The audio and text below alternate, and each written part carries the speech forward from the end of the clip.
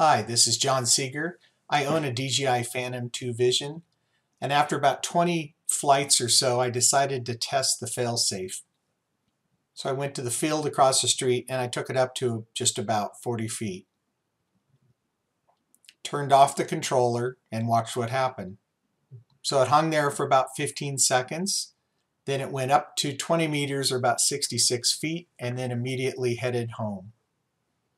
I haven't edited this video so you can get a feel for how fast it's going back and how fast it descends. So once it reached home, it hung for about 15 seconds and then it slowly starts descending. So during this point, when it gets closer to you, you can take control of it again by turning on the controller, and then I had to turn the S1 switch from the top and down one for a second and back, and then that took control. This time I let it go all the way.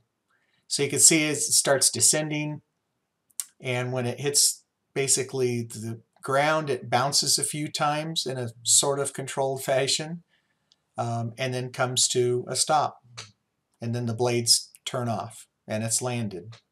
What impressed me most was the fact that I took off from this little dirt mound.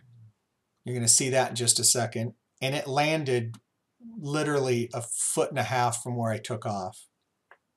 So that was quite impressive. Nice job, DJI.